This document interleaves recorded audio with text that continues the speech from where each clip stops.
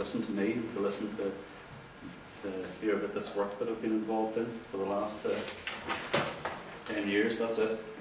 It's the body of work. So, but yeah, this is a topic that's very close to my own heart. It's a topic I feel very strongly about, and it's a topic that I feel we're continuously learning about. It's very current, it's very relevant, given the whole policy drivers towards involvement and engagement and participation that currently characterise the health and social care context. So this is very relevant not only for social work but also for anybody going into the health professions. And I know there are a number of students here today who hopefully will find this interesting as well as others.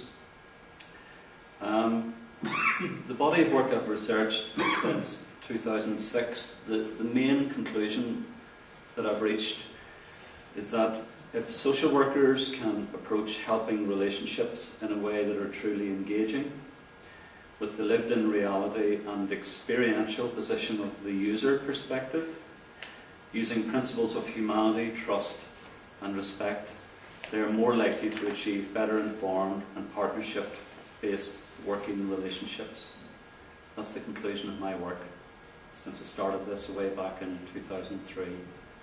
So that notion of trying to affect partnership working relationships based on principles of humanity and respect can, in the longer term, achieve better outcomes in terms of your working relationships with service users.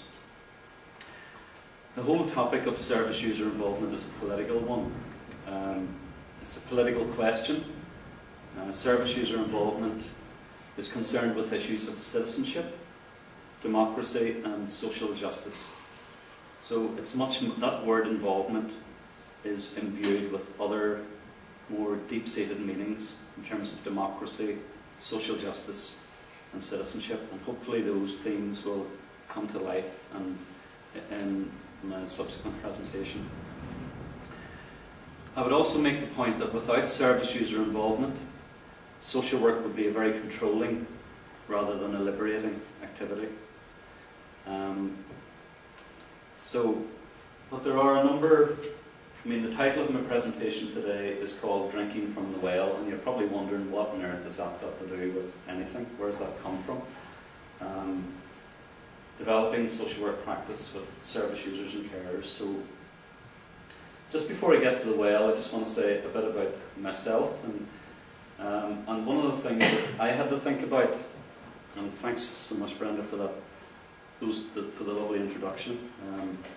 But whenever I was doing my PhD, my supervisor did encourage me to think about why I felt this topic was important to me as a researcher, as a person.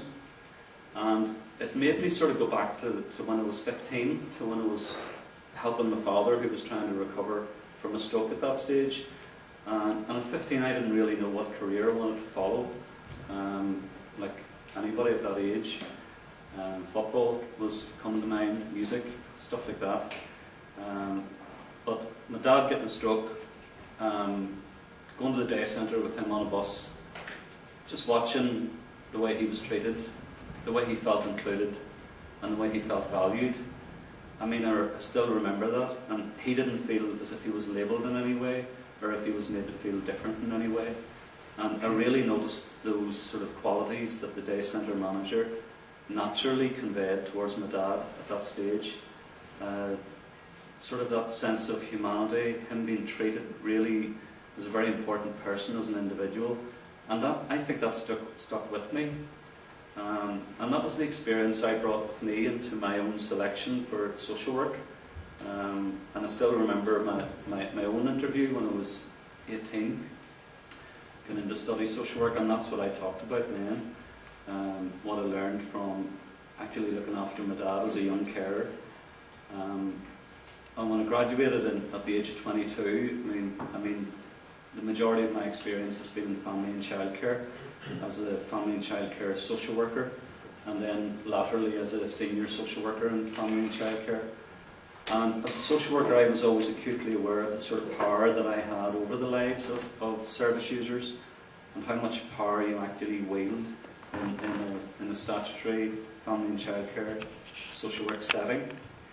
I worked in that context for quite a while, and then did my practice teaching course, and worked in various further and higher education colleges in Northern Ireland before I got my first job in the University of Ulster in a higher education setting, the university setting, in 2003.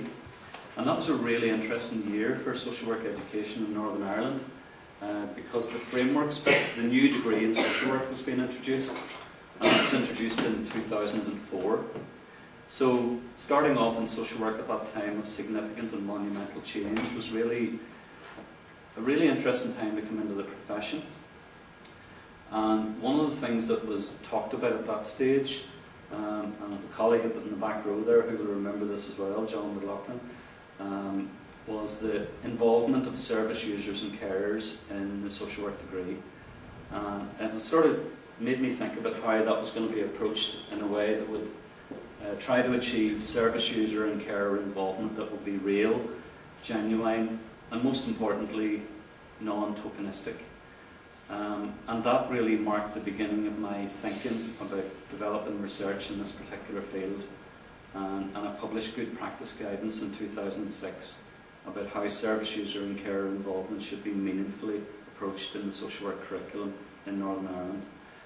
One of the other important things that was introduced into the social work curriculum in 2004 was that people who were directly affected by the Troubles in Northern Ireland should also have a say, that students should also be taught about what was called in the curriculum the Northern Ireland context.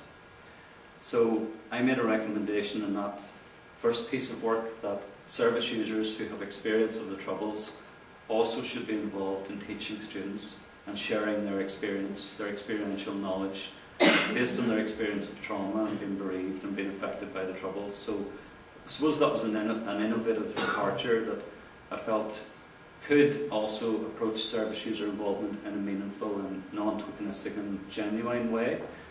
And in those very early days, I didn't really know how to approach researching this topic, but Northern Ireland's a small place, so you find out from people who know other people who say to you, why don't you talk to such and such a person, they're really good, they have a lot of experience. So at that stage I met Jeremy Harbison, Dr. Jeremy Harbison, who was chair then of the Northern Ireland Social Care Council. And Jeremy said to me, Joe, why don't you talk to a guy called Brendan McKeever, who lives in Derry. Brendan did a lot of work and a lot of campaigning for the Family Information Group to support the parents of children living with disabilities. And I met Brendan, and Brendan said to me, look Joe, if you're serious about this, if you're serious about this topic, this just can't be something for you as an academic to be doing as a piece of research. This has to be real, because service user involvement is real for so many people. It's a way of life. It's part of the way we live our lives every day. And he said, it's a bit like a well. And he said, most people just go to the well to get a drink of water. But if you're serious about this, you have to go to the well and get into it. And let that well swallow you up and drink you dry. And then go out again and try and demonstrate your understanding of this topic. But you'll have to keep going back to that well. So that sort of metaphor stayed with me right through to last year when I submitted my PhD for examination. And Brendan actually read my PhD as well. I let him read it from cover to cover to make sure that what I was saying was accurate and that it was truly user-based and user-centred. He also read my presentation for today. So it's a relationship that has continued, and one that I have learned immensely from since I first met Brendan way back in 2003. So that gives you a bit of background in terms of the sort of cumulative, those are the four key influences that have shaped the fact that I can now stand here and talk to you about this topic. And I'm still learning about it. And I find it really interesting. And I could talk for a long time about it, but I won't do that because I don't want to bore you too much. The presentation today as well is going to end with a video that I made with the colleagues from Slovenia and Spain, where we looked at service user involvement across 3 countries. So I'll let you hear what service users and carers from 3 different countries are saying about how they want to be treated by social workers. And it's refreshing in terms of hearing that the key messages are the same. So there is a universality, an international aspect to how people actually want to be treated. There's a connecting theme, and that connecting theme is that really important word, humanity. Okay? So we'll come to that in a wee minute. I've made this room very dark, so as you can see, is that alright? Because when the lines were up, it was too bright. You with me so far, everybody? So there's a wee picture of the well. Okay? You don't see too many wells like that around you. But, so drinking from the well is the metaphor I'm using in the presentation to portray just how challenging and how much is involved in trying to achieve involvement that is real, meaningful, and non-tokenistic. I very much owe that to Brendan McKeever, that particular concept.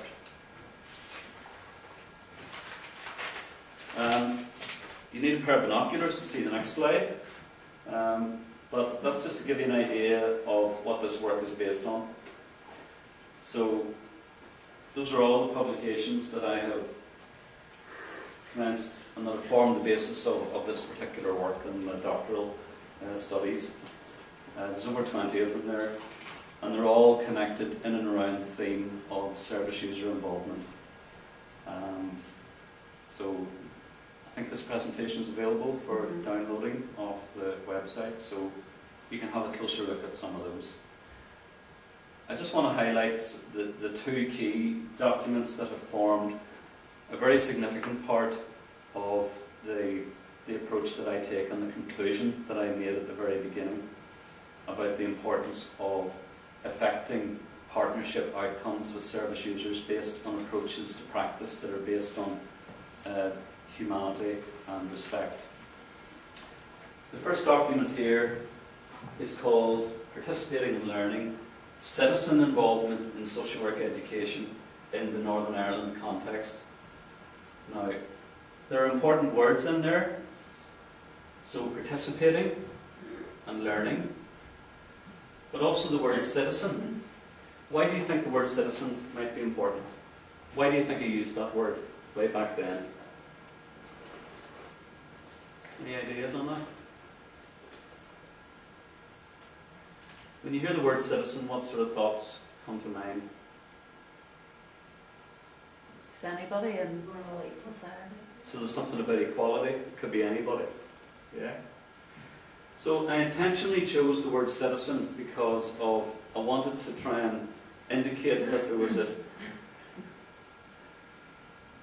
sort of universality around service user and carer, because I did get a sense that there was a division, that there was something around the language that was contested.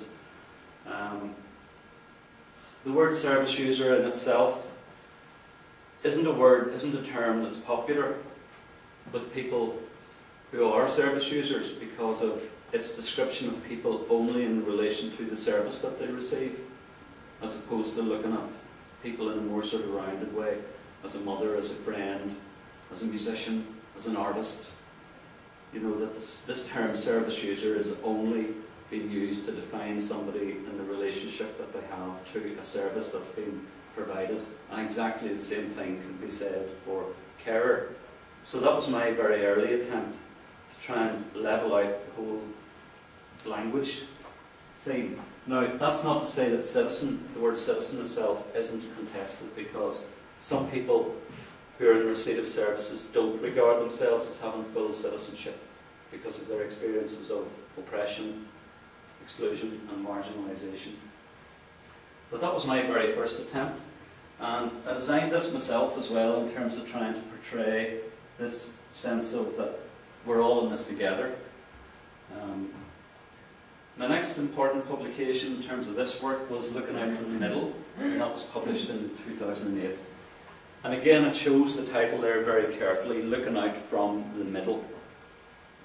And that concept of being in the middle was influenced by a service user who said, in response to the question that I asked about how do you want to be treated in terms of your experience of health and social care, and she said, I want to be in the middle looking out. So I thought, right, that's something that I need to reflect in the work that I'm going to be publishing on that. So those are key documents in regard to shaping the type of approach that I'm advocating based on my research and based on my work. So again, it's not very easy to see that from down there, but those are the key research projects that I developed subsequent to looking out from the middle and the Good Practice Guide that I published in 2006. So, service user involvement in teaching about conflict and exploration of the issues. So this was a publication in 2012 looking at the issues that need to be addressed in regard to involving people that have been affected by the conflict. Some of the opportunities that there are in relation to involving people that have been on the receiving end of very difficult situations in their lives. There are also two other publications here in regard to the involvement of service users in teaching social work students in their own settings, in their own communities, where social work students go out after their teaching on social work values to try and determine the meaning of those values by asking service users in their own communities to try and enable them to make links between theory and practice. And the final DVD that I just published there last year is looking at service user and carer involvement across 3 countries: Northern Ireland, Spain and Slovenia. The connecting themes that emerge through all of the work I've done are around power, language, humanity, relationship, knowledge, tokenism and innovation. Okay? So the word power in particular is something that appears throughout all of my work. And Smith in 2008, Roger Smith defines power as the nature of power and how it is exercised lies very much at the heart of the relationship between social workers and service users.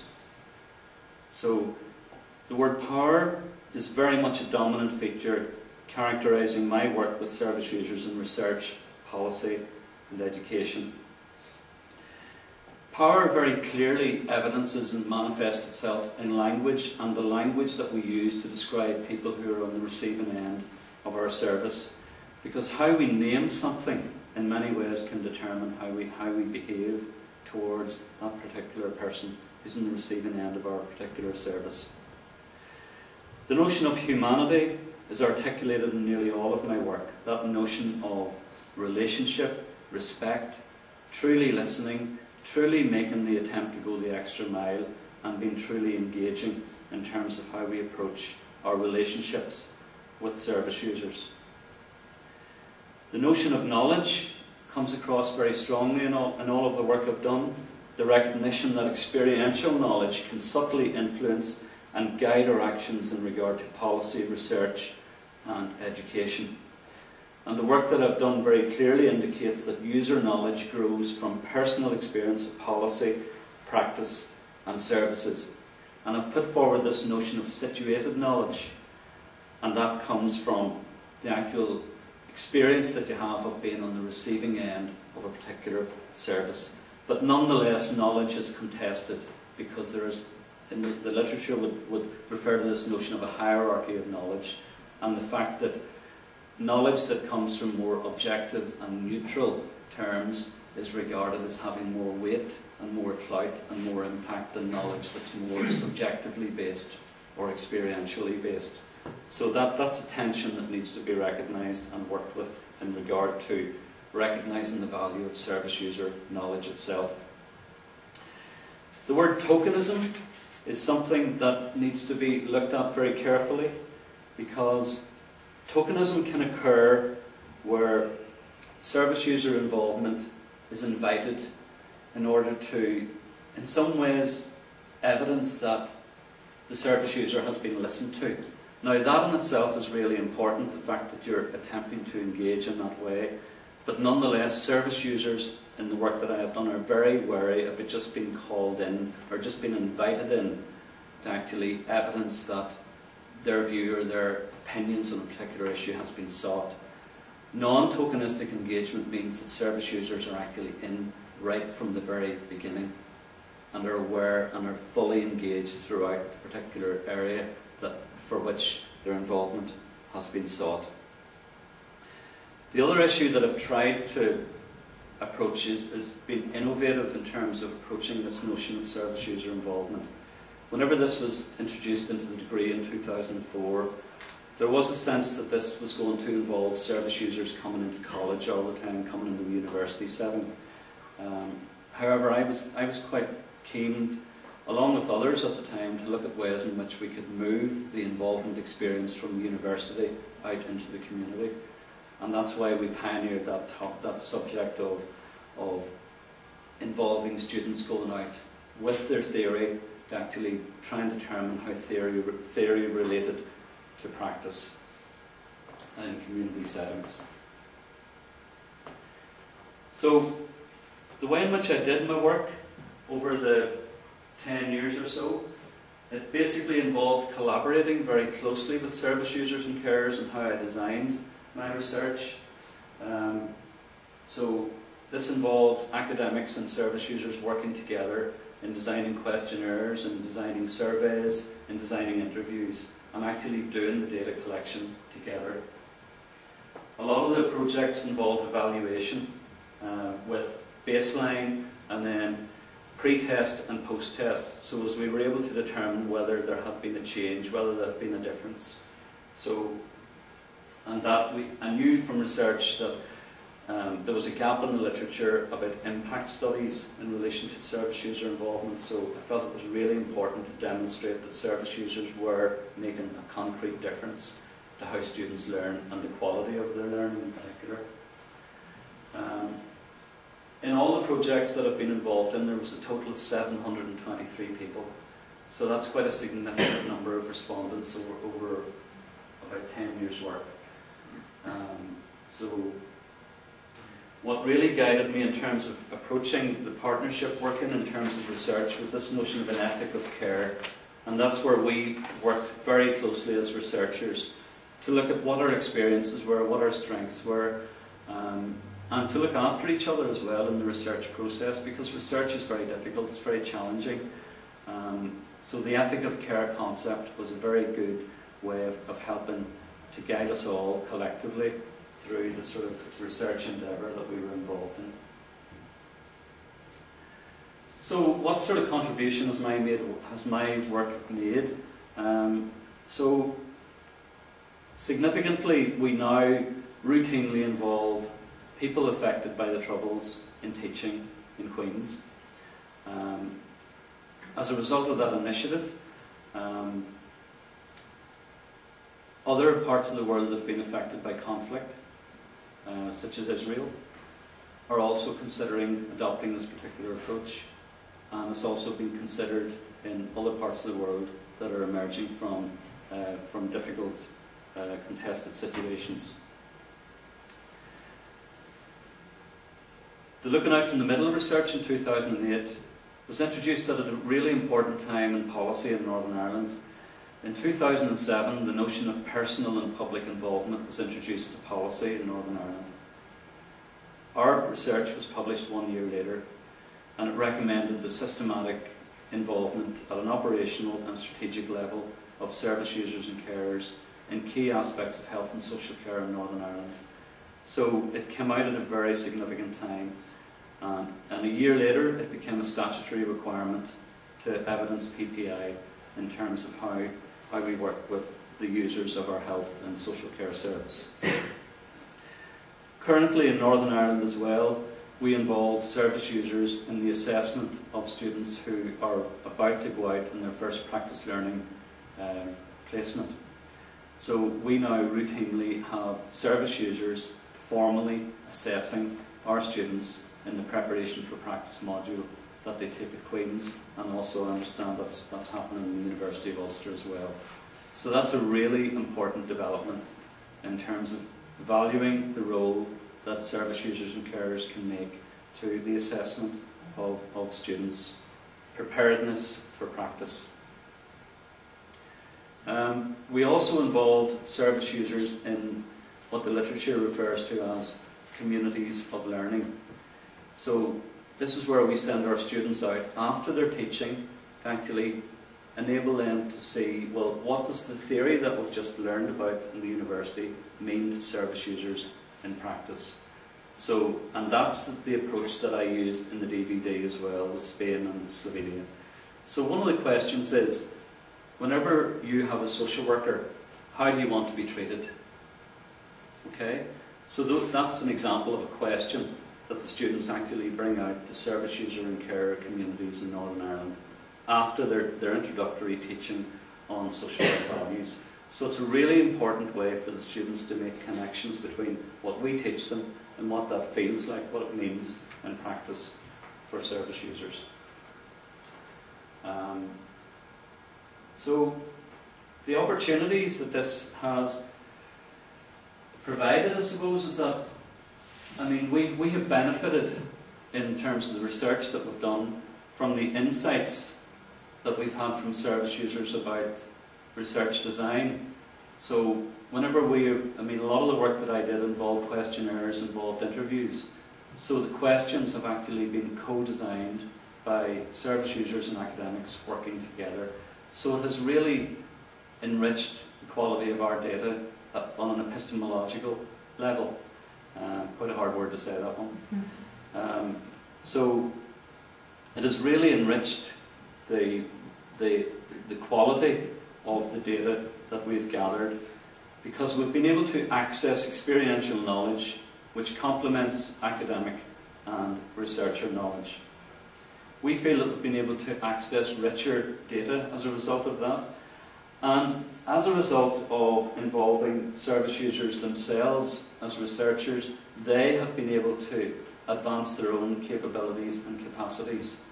I mean, one of the service users who's worked with me on a couple of studies over the years is now doing a master's in research methods herself. And she is somebody who has a disability, has had a disability from birth, and she's now, after she finishes her master's, she hopes to go on to do a PhD herself.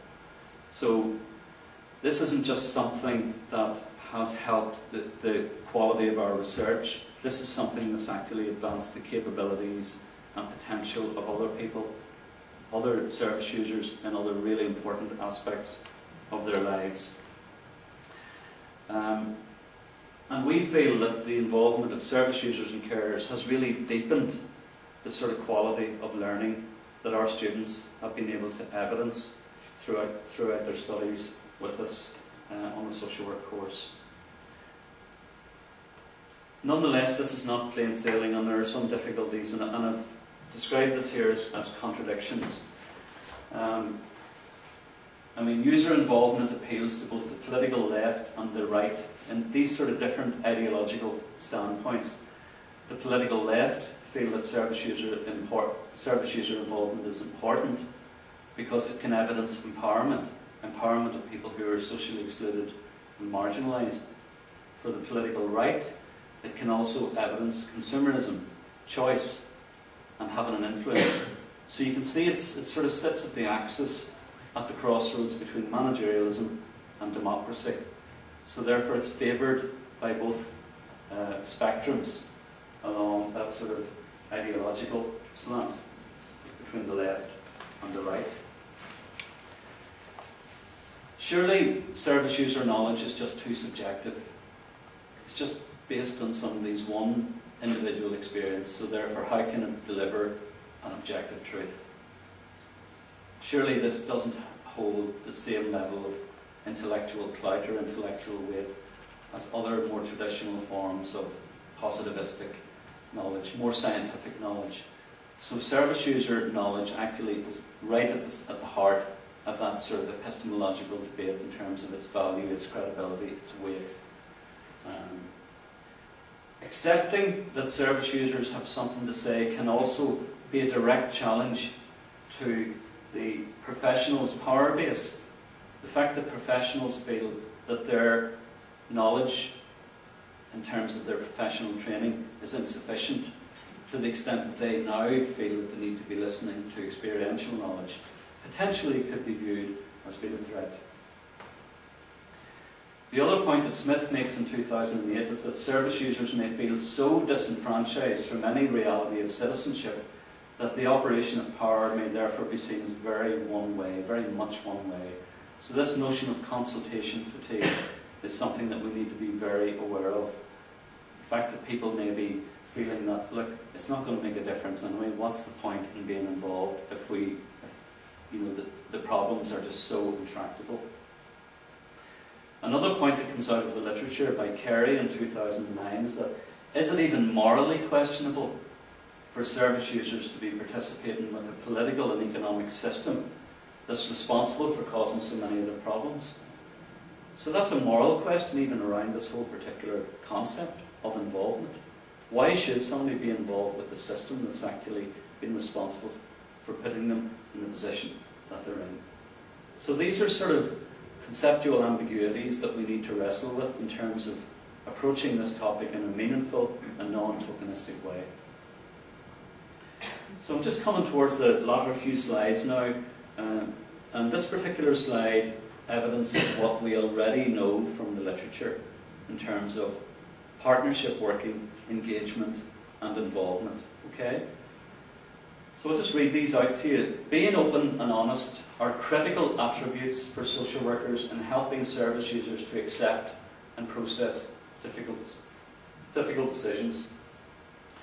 And that's a paper in the British Journal of Social Work that was written by Mark Smith, senior lecturer in Glasgow University, and a number of his colleagues. It's a wide-ranging study, and that's their key conclusion, that difficult decisions will be easier to process and access for people if they feel there's been a sense of social justice and honesty and trust in terms of how that has been communicated. Another piece of research that was undertaken by Helen Buckley, a professor in the south of Ireland in Trinity. Service user negativity is neutralised by a quality relationship between social workers and families. So service user negativity, she refers to it as being neutralised when there's a sense of quality in that particular relationship. There's a host of other studies that have been undertaken that will allude to the fact and very clearly conclude that positive outcomes attached to social work practice, which is positive, partnership and strengths-based. Okay? Equally, a colleague in Kansas University, Jerry DeMann, makes the point that ineffective engagement approaches are unlikely to achieve positive outcomes for parents and their children. And again, that aligns with the argument that has been made by Mark Smith earlier and the other authors as well. So that's what we already know from the evidence in regard to this particular topic.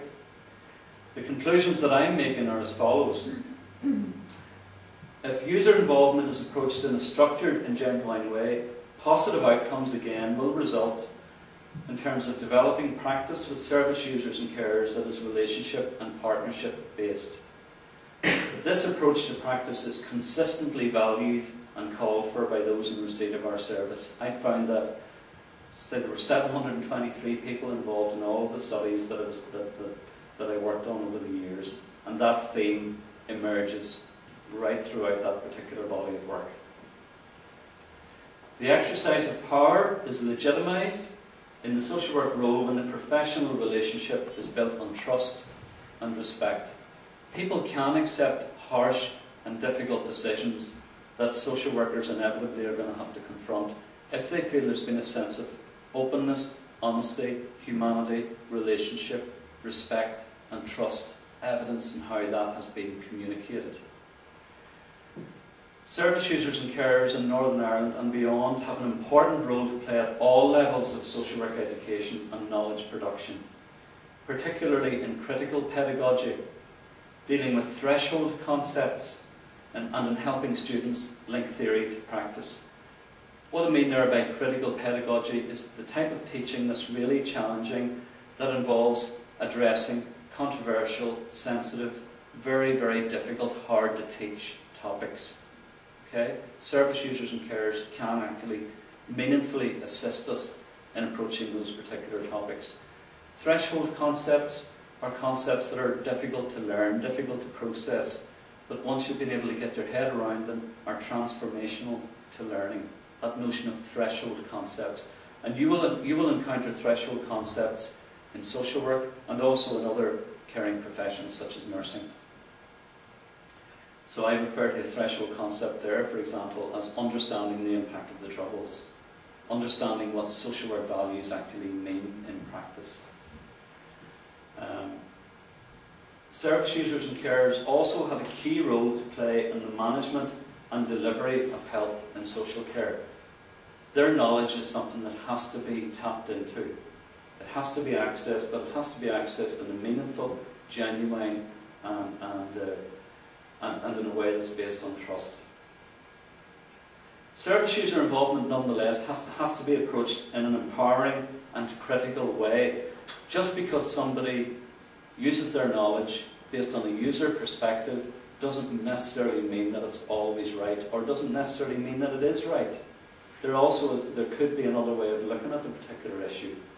So it's a more insidious form of tokenism if we unquestionably accept the user perspective without interrogating it to a sense of interactional interrogation, which Shorthall argues in 2012. Thereby you're subjecting that knowledge to a critical lens and in a critical way. Social workers should not lose sight of the justice and politically orientated aspects of their role. It's really refreshing at the moment that a number of our students are setting up a social work action network here in Northern Ireland to advocate for that sense of social work being political and really being rooted in social justice in terms of how we intervene with people who've been affected by oppression and marginalisation in their lives. And that's something that social workers need to rediscover, and that is also recognised in the literature. Approaches to involvement should be underpinned by the values of the social work profession. In other words, we should be approaching user involvement based on choice, ownership, control and citizenship. And there should be opportunities for growth and capacity building built in for everybody involved. Not just that we produce a good piece of work, but that the people that have been involved as co-producers of that work also get a sense that they're getting something out of it. And the final point is extremely important, and it's something that I've found it takes a long time to build up trusting relationships. These relationships could also be broken quite easily if there's an absence of those particular values that I've just alluded to in the previous point. Relationship building takes time, investment, and hard work. So in terms of where I'm going to try and go next with my work, there is a gap in terms of how service user involvement has been theorised. And if it's under-theorised, there's also potentially a problem that this particular field of work or area of studies will not be taken seriously. So therefore, one of the contributions I am trying to lead on at the moment in working with Peter Beresford and other leading academics in the field is to look at user involvement through a more critical lens and through the lens of social theory, drawing on the work of modern social theorists such as Pierre Bourdieu, Michel Foucault and Axel Honneth. So those are particular papers that I'm currently working on with colleagues here in Northern Ireland and beyond. We're also coming towards the end of a study with colleagues from the University of Birmingham, where we're assessing the longer-term impact of service user involvement in social work education on the practice of newly qualified social workers.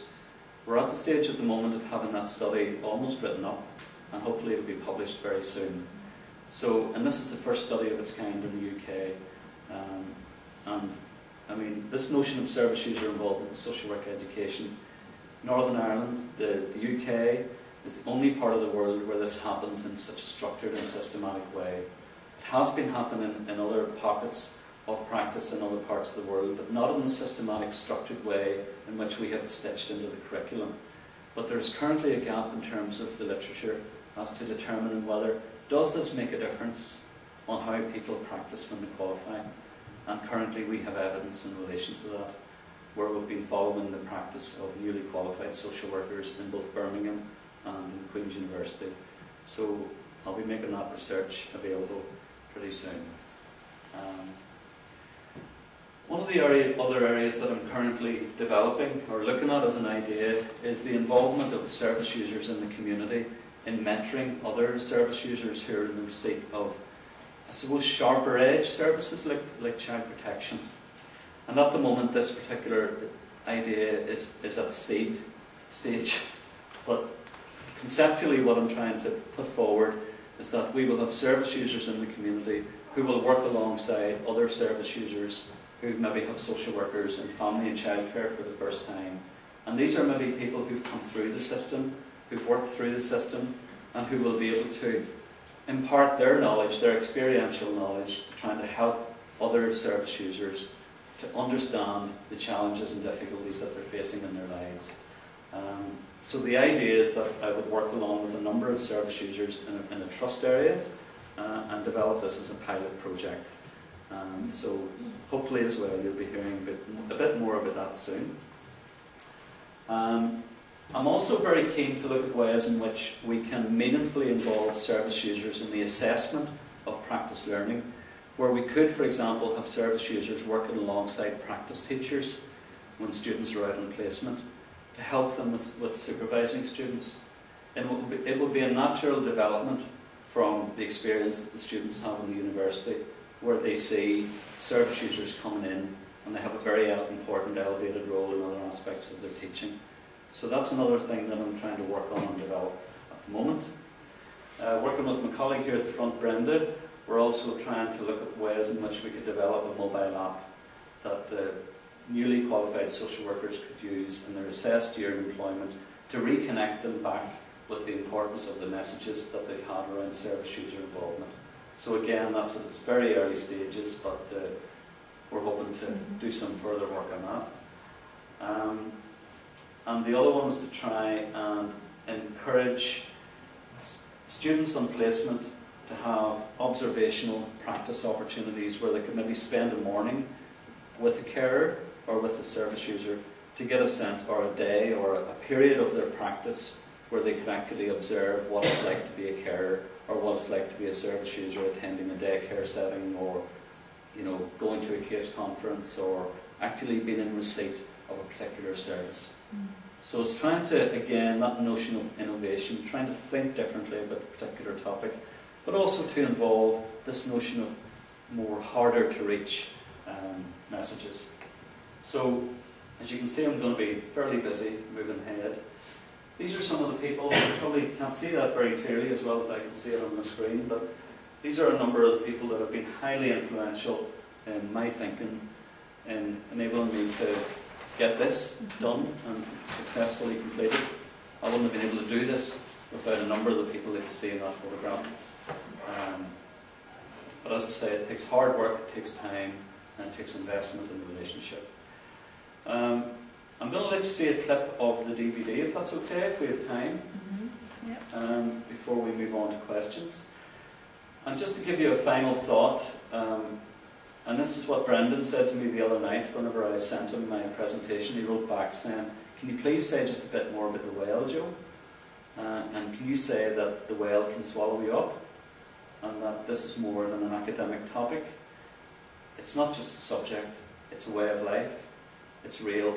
And believe me, sometimes when I'm really tired and struggling with how I'm approaching the topic and understanding it, I'll write to Brendan and say, Brendan, I'm in the whale, can you help me?"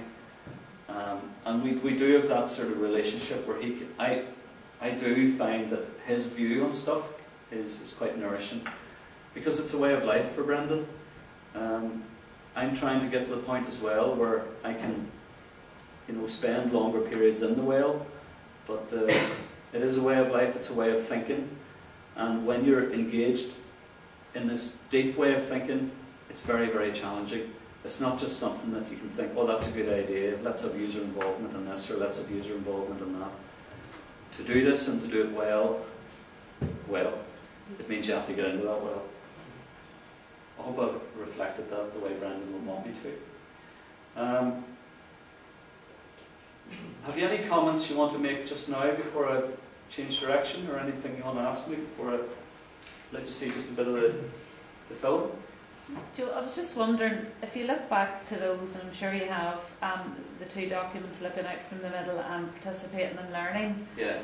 that you completed back in 2008 or whatever, is there any kind of appendix you would do to them now, given the work that you've done subsequent to that, or do you feel that those kind of messages within those reports are still fairly current?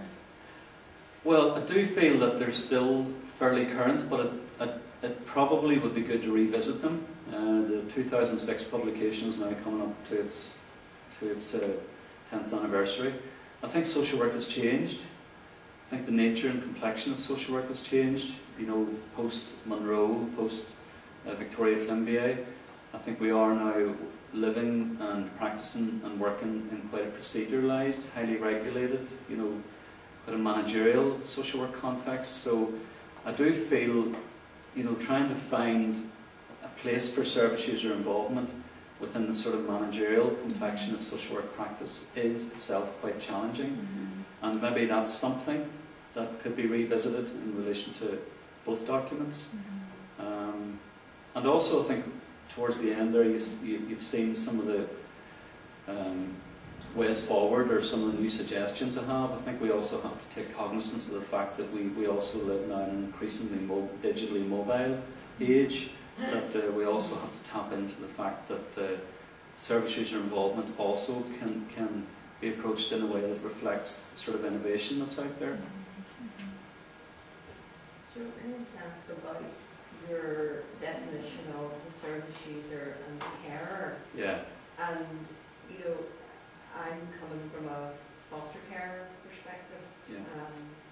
and just whether the carer sort of fleets between being a service user as well and a service provider, and you know, just how at times those I find that very interesting to me, but kind of wondered at times, because I was viewing the service user as being the carer at times. Yeah. And it's just what you're thinking is around that. I think that's increasingly, I mean, one of the first things that I wrote, and that wasn't published, and it was my very early attempts to try and write as an academic, was this notion of citizenship social work as a theory, as a theoretical position.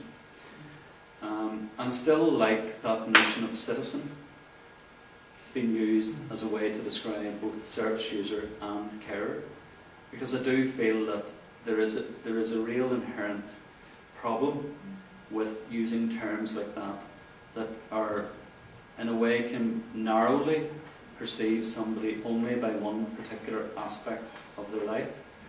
So, but nonetheless, and paradoxically, service users and carers increasingly now are saying, well look, that's the literature, that's how people most readily identify with us and recognise us.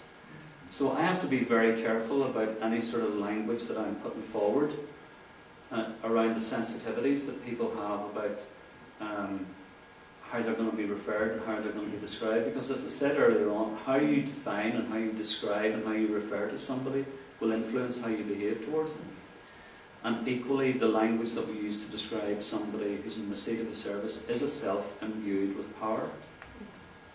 So it's reflective of a power relationship. So I'm not so sure if that's answering your question, but I mean, I'm really struggling with the whole language stuff, because there's user, there's expert by experience, survivor, client, customer, consumer. I mean, all of that literature is out there, not only here in Northern Ireland, but nationally in the UK, in the south of Ireland as well, and internationally. But I still keep coming back to that word citizen. Now, that is fraught with complexity and ambiguity itself. I don't know what you think of it. But I've been a carer myself, and in some ways I did want that. I wanted that notion also to be recognised in a strange way. but I didn't want it to totally typify how the person visiting or how the person in connection with us viewed the totality of our lives and our relationships. There's something in there for me about the volunteering aspect. You know, most service users don't choose to be a service user. You know, they by circumstances they become a service user. Yeah. They're all service users if we've been to the doctors recently, I suppose. But if it's in terms of the carer role that I'm thinking about, many have chosen to become a carer. Yeah, in terms of fostering, for example. Like kinship foster carers, for example, it's circumstances that has drawn them into maintaining a kind of I suppose, stigma, and all of those things then come into how we perceive and behave towards, as you say, those service users or carers or... No, and I think some aspects of the literature as well would use the notion service refusers to reflect that notion of being sort of catapulted into a situation that you've no control over and that you feel you have no power over, and where you feel you don't have any exercise of citizenship. So it really is complex, the language, and I've presented as well to the NISCC participation group about how on this particular, and I researched all the terms that were being used so as the participation group themselves could choose how they wanted to be known and how they wanted to be referred to. But basically I start with the person who's on the receiving end in terms of how do you want to be referred, how do you want to be described. And interestingly, there is also in the literature, sometimes people express still a positive view of the word client,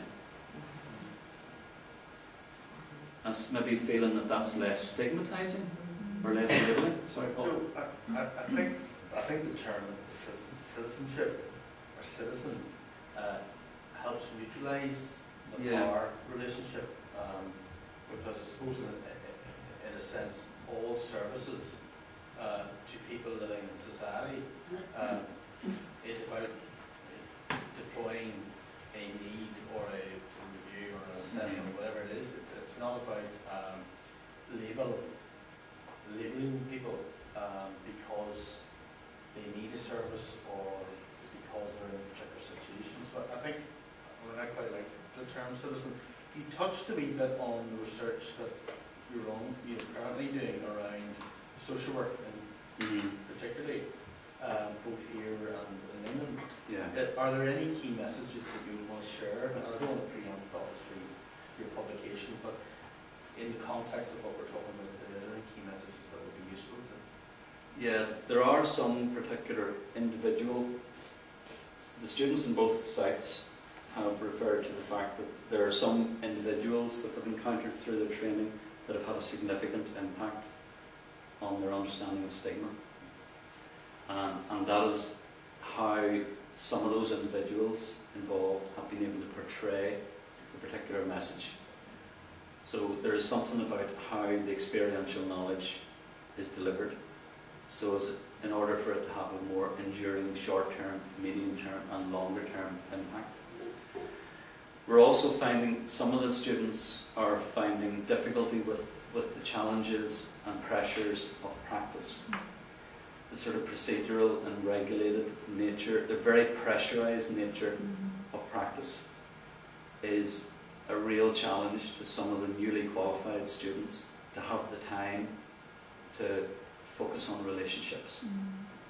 So the stuff that I'm talking about, humanity and relationship and trust, is going to find itself, is going to be difficult to actually find expression in practice if that practice is characterised by the intensity of the pressure that currently exists. So that's a theme that's coming right across both settings, is the challenge that's being currently presented by the complexion of practice. A number of the students as well are saying that they feel that they need some sense of refresher input around the importance of these key messages. And that's something I think that we'll need to look at. in regard to the assessed year in employment. And also in relation to how we stage the involvement of service users throughout the course. I mean, I think at the moment in both universities we probably have more of a preponderance of service user involvement at the beginning and maybe a bit in the middle, but I think we maybe need to have more of a prevalent presence of service users and carers maybe towards the end at level 3 before the students qualify. Now I would caveat that by saying that these conclusions haven't been agreed yet with my colleagues in Birmingham, but that seems to be the sort of thrust that there are some individuals that are definitely having an impact. The managerial nature of social work practice currently and the sort of influence of neoliberalism is really challenging students, newly qualified social workers, to get the time to do the sort of relationship-based work that basically is at the heart. Social work is fundamentally about working alongside other people. That's the most basic definition of what it is we do.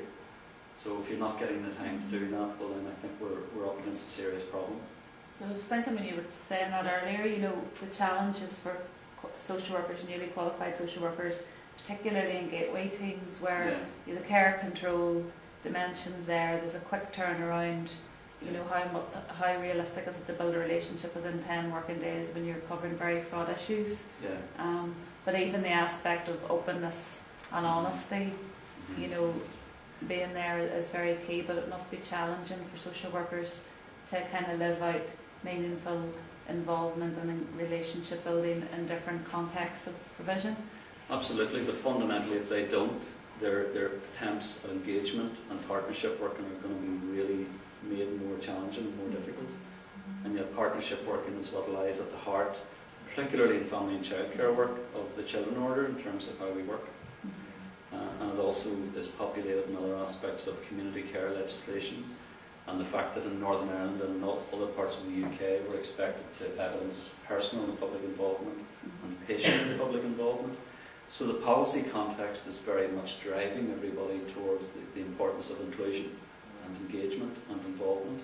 And I think that's the real pressures, and I mean my doctoral work reflects that as well, that yes, these are really important principles, but you know, the sharp end of family and childcare work, other more statutory laden forms of social work also pose real challenges to, you know, enabling us to effect this sort of partnership. And I suppose our thinking around the development of that app is about equipping social workers with the tools, you know, and the confidence to be able to live that out, you know, amidst the challenges. Yes. Joe, just when you were saying there about citizenship, I think a key word that was coming from me is participants. You know, so you have the citizenship, but even participants, that could be the organisations, that could be other professionals, but also the person. So is that, you know, for participants, everybody, within whether you're a social worker working with a family, sitting in the case companies, everybody's participating in it.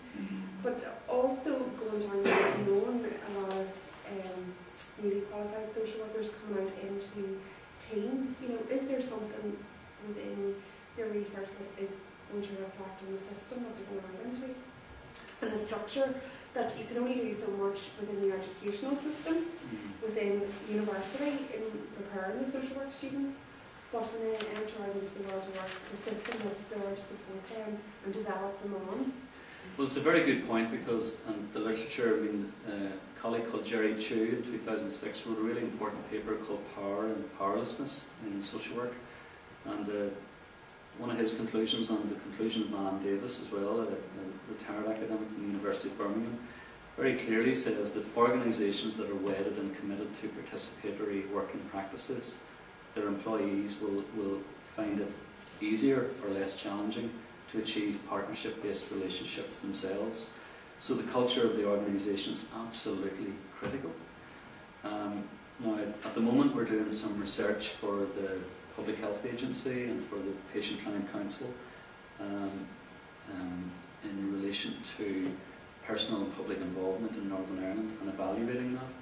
So that may enable us to make some important conclusions as well about the nature of the working environment, because all of the health and social care providers have duties around what we call PPI, personal and public involvement. So those organisations need to think very carefully about their approaches to participation, at a structural level, in order to ensure that, as Brendan was saying on the final slide, this becomes a way of working and a way of thinking and a way of approaching our work in various settings, that we think first of all about participation. Do we need to be thinking about participation in relation to absolutely everything that we're doing? Because I can just say it from that point of view when social work students, when once they're in here qualified, I suppose I said to you earlier, I had that experience myself where going straight into childcare social work from university, you're dealing with initial assessments right through to adoption, whereas our students coming out now go into the likes of the Really Gateway team or family intervention or looked after team, and they're they're only getting to face that one element or one aspect of working with families. And if you look at how many levels of family or how many people they become involved with, from initial assessment right through, we could have maybe 3 social workers within a couple of months, and user participation and all of that can be quite challenging. Plus you're having a high burnout and turnover of staff. I know a lot of our students, most of the qualified come in, struggle to get permanent employment, so financially the need is there for the social worker, but it's the financial money pot that's available to keep the staff or to actually employ them. It's challenging, and then motivation, you have all of those elements. But interestingly, with the social work strategy going forward, I get a sense that there's a recognition of the importance of supervision. And supervision is going to be very much part of the future going forward. It certainly was the way it was for me when I was a senior and when I was a social worker. And these areas around participation and citizenship and engagement are all topics that hopefully will be able to come up in supervisions. And if a social worker feels that they're not getting enough time to actually do relationship-based work, well then, this notion of being politically active and committed to social justice, there's a platform there through supervision to say, well look, we need to have our voice heard here in terms of what is it we're doing. And that was the point that Monroe made following the baby Peter Connolly case, that social workers need more time to be on the front line, to be engaged with families, to be engaged with children, to be engaged in relationships. I know that within the social work strategy and the innovation fund, one of the specific targets for this round, for this year, is development meaningful service user involvement at all levels of social work provision. So it'll be interesting to see the kind of projects emanating from that and see if it kind of begins to shift practice, and that those good experiences are then kind of mainstreamed out across practice. It'll be interesting to I do get a sense that people are positively embracing this as well, and that it's not all a challenge, and that we are starting to see evidence of that people are, colleagues are realising that there are benefits, and that it's addressing experiential knowledge in this way and addressing user involvement in this way can result in positive benefits in terms of the service overall. I think the strategy also gives the opportunity to try and get some quick wins in the system around bureaucracy and workload management and those sort of things that tend to hold people back.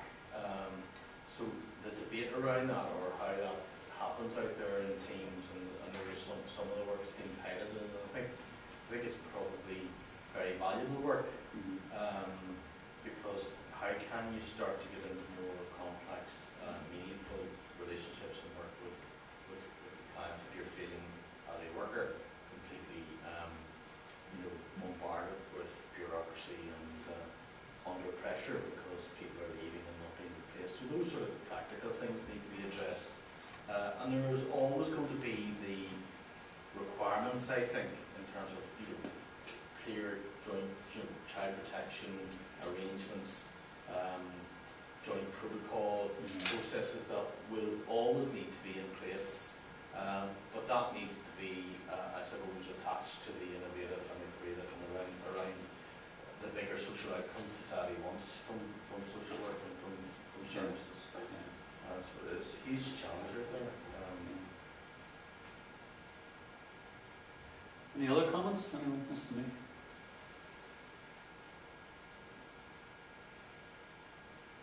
So, do you want to see a little bit of this? It's a short DVD. It's available for students. It's free.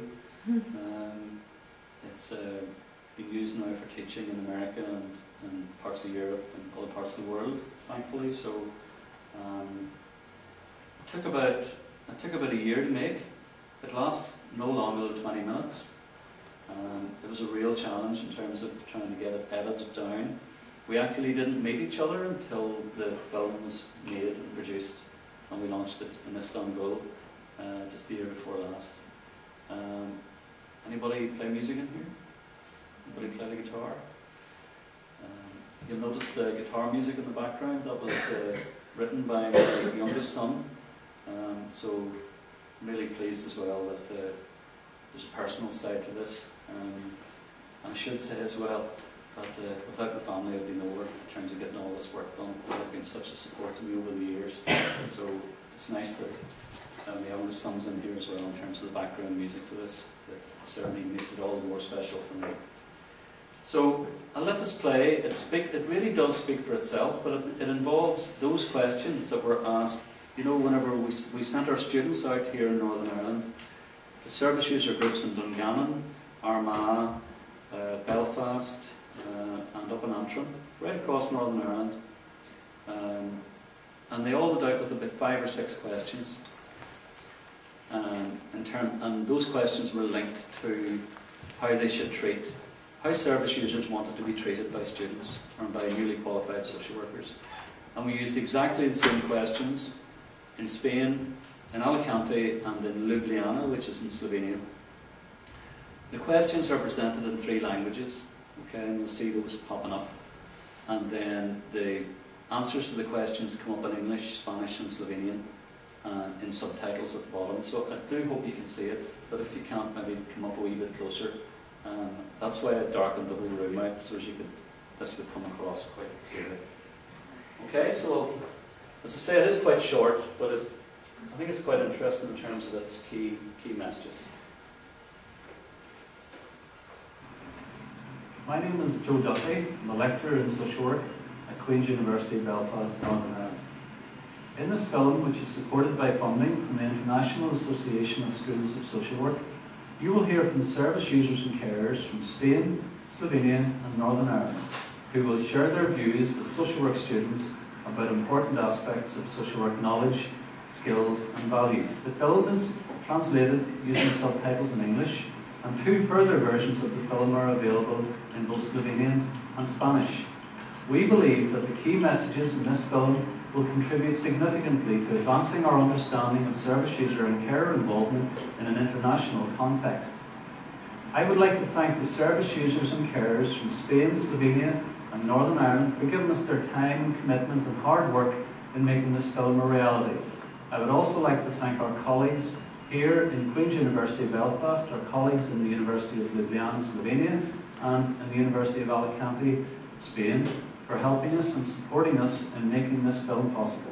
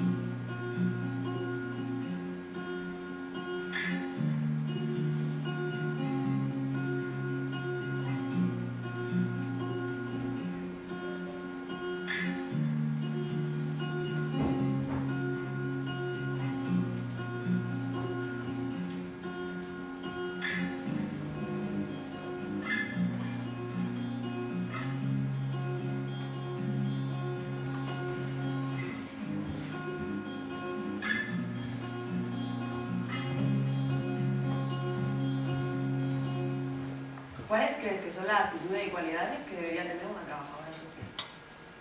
El no sentirme juzgada, que no juzgue.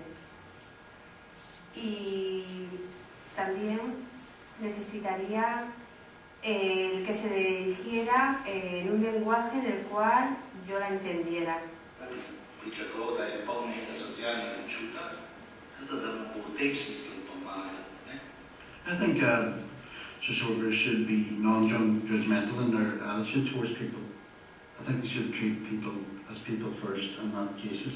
Da opravlja svojo delo, tako kot je treba, da zna človeku priskočiti na pomoč, ki je v težavah, da mu zna pomagati, če on sam ne zna, da mu on zna na nek način pomagati, da mu reši. You have to be personal. You have to explain to people why you're there, but you have to do it in a nice, friendly manner, warm, so that you can give them that understanding that they need. Las actitudes y las cualidades de una trabajadora social, pues la sinceridad, la serenidad, la paciencia, la calma, transmitirte confianza, que tú puedas sentir que puedes llegar a ella, el sentirte pues en confianza.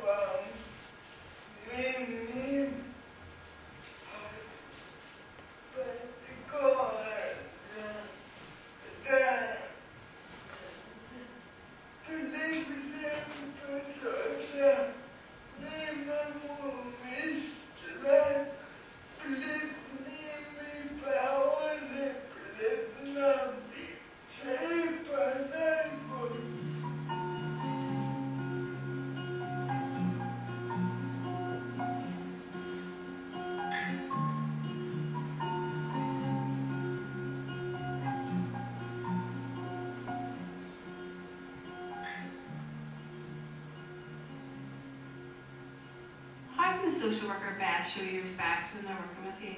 My expectations of a social worker are that they understand that while it may be a case to them, it's my life. Najpomembnejše je torej, da vzameš kot prijatelj, da vzameš kot človeka, ki ti želi pomagati, zaupanje v narod. Pues teniendo un trato cordial, siendo educada, pasarte a su despacho y no atenderte en un pasillo o atenderte por teléfono como me ha pasado a mí. Oči ga gledam, pa vidim, kakšno ima on dušo, potem vidim, drugih ne. Po očih, če se smeji ali pa če je res. I like people to show me as equal to them. Just because I have a mental health problem doesn't say I'm not equal to them. Show me a bit of respect and have a good listening ear. And spare their time with me. If I'm there for half an hour with me, spend it with me. Don't ask mobiles going off or after I'm rushed to do another job. That half hour is mine and that could change my life.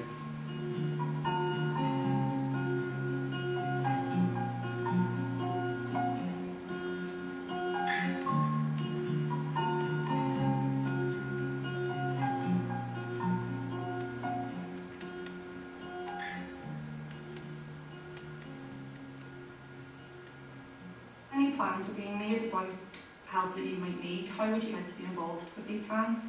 I would want to be involved from the very beginning, want the leader and who was going to be present or who was going to get told whatever afterwards. So that would be important.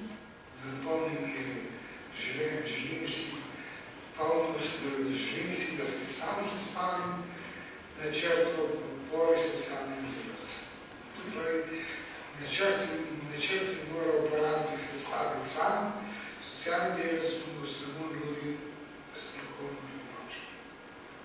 Ja, v bistvu bi mogel biti uporabnik, odločen socialni delavec, mora tega zgolj sedeti z moje perspektive. Expresándome ampliamente, diciéndole todo pues mis necesidades en ese caso o mis dificultades y que ellos pues hacer un plan entre todos nosotros y que ellos también pues me pregunten qué es lo que podemos hacer y no hacer.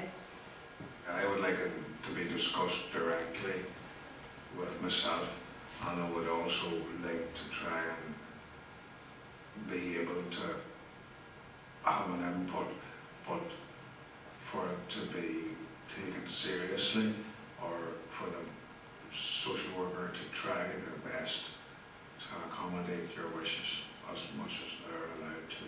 Pues aparte de lo que la trabajadora social me está indicando, también me gustaría que me hiciera partícipe de lo que se está tratando, y así, participando ella y participando yo, nos entenderíamos mucho mejor.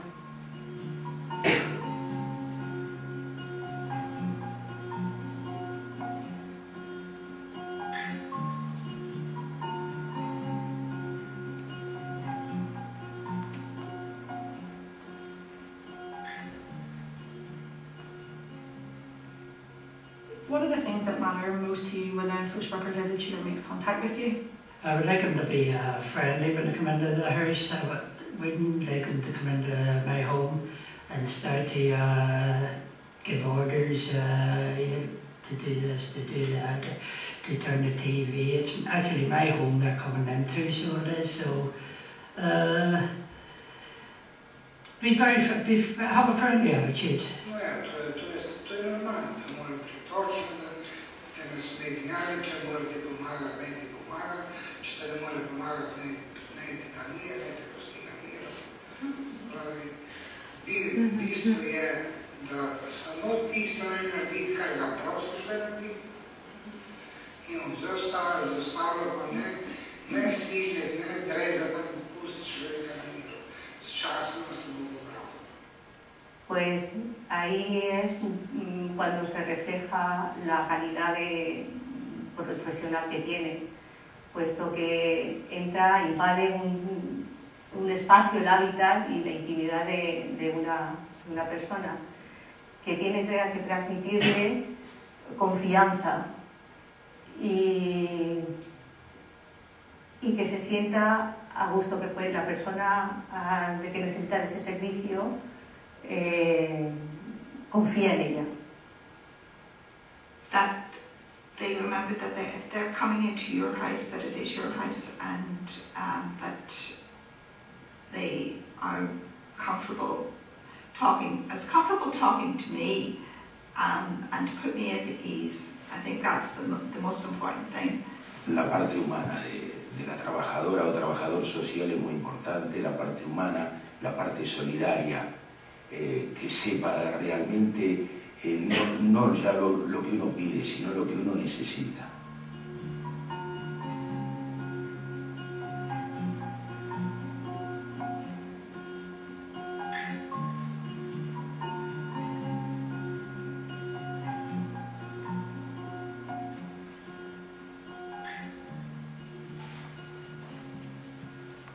What let you know that social workers really listening to you?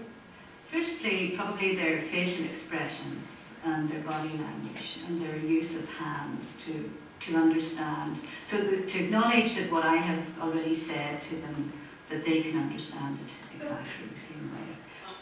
Zdaj, na primer, sedec mora pravilno lega sedenja, potem da te gleda v oči, da te posluša, da res vidiš, da ne da okrog gleda, pa po stropu, pa si svoje misli, pa vsake dve besedi ujame, ostalo vmes na koncu ne ve, kaj bi. Recimo, mora biti res zbran, sproščen, res se ti mora posvetiti, da reče temu. Pues a la hora de hablar contigo, que te mire a los ojos y te escuche todo lo que estás diciendo. La experiencia que he tenido con las trabajadoras sociales ha sido totalmente indiferente. Yo he tenido que llegar a su consulta y no me han solucionado, no me han aconsejado, no me han asesorado, no me han dicho lo que tenía que hacer.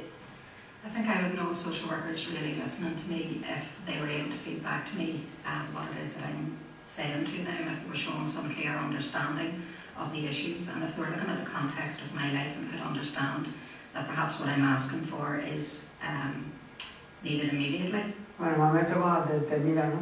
Estás hablando y te están mirando a los ojos. Porque si aparta la vista quiere decir que me pasan el día olímpicamente.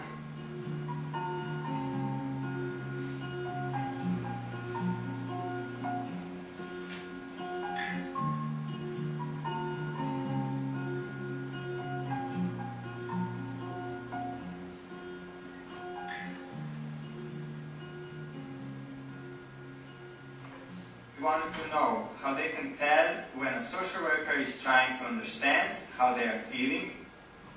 Whenever they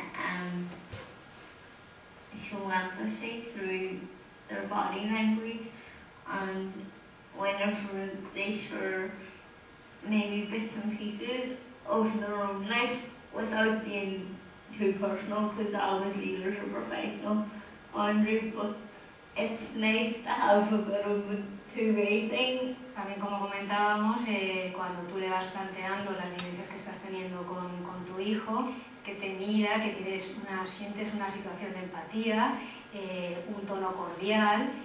By showing empathy that with me, and they understand what I'm saying, by the fact that they can repeat it back to me.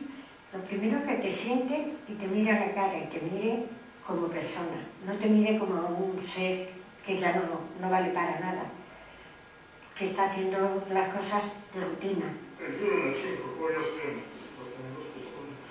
в моя ситуация е да препросто разумем кај е мој главни проблем во жизни. Тук мен у принципу помени најпреј да ме спост обранава како човека. Тоа се добре сексуалност.